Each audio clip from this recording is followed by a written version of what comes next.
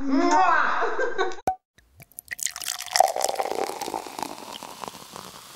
Hi, I'm Nancy.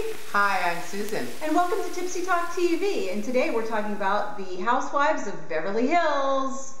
Cheers! Cracks me up how these ladies, they get this gift to go to this beautiful estate, and then they're worried about what rooms they're going to get. It's like a 28-room estate, and there's only like 6 of them. Are they like afraid that they're going to be camping outside? Yeah, I might be camping. What the hell? So they're all hanging by the pool, drinking, and in their little skimpy. Nobody will take off their. These women work out and have plastic surgery and have boob jobs, and not a one of them will take off their swimsuit cover. Yeah, they're all laying there. What the hell? Why do you go to all those trainers and have all that plastic surgery? Oh, Brandy's going to show us hers. Come on.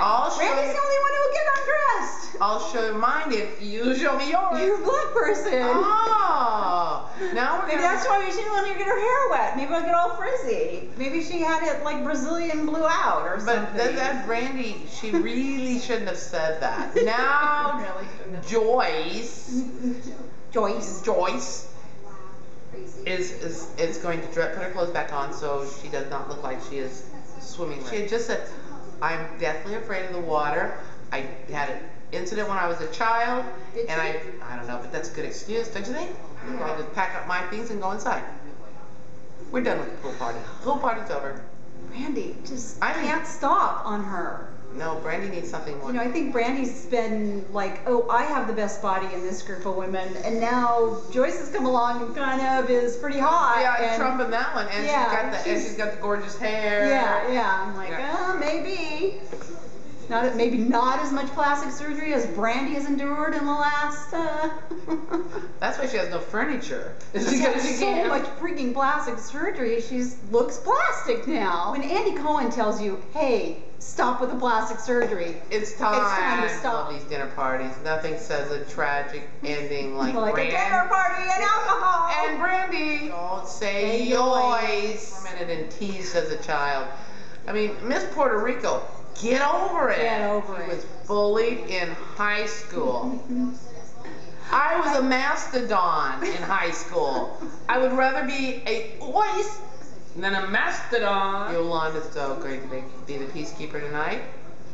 Does she achieve this peacekeeping? Things aren't going well in Palm Springs. I've heard that alcohol and heat can be a bad combination. Oh, I find this so uncomfortable.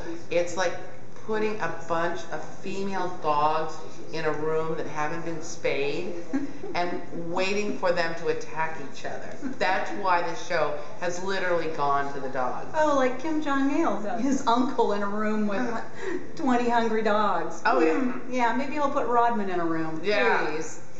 Please put Rodman in a room with 20 hungry dogs. Is Joyce referring to Kyle as an older lady? That would be fighting words for me. That's rude. Oh, Brandy's starting to look like the sun in the wine. Brandy gets a phone call that her dog has escaped the house. That the house has been broken into. They discovered that there was nothing else to steal. But the dog. There's no furniture. There's no nothing. Joyce was a big fat fish.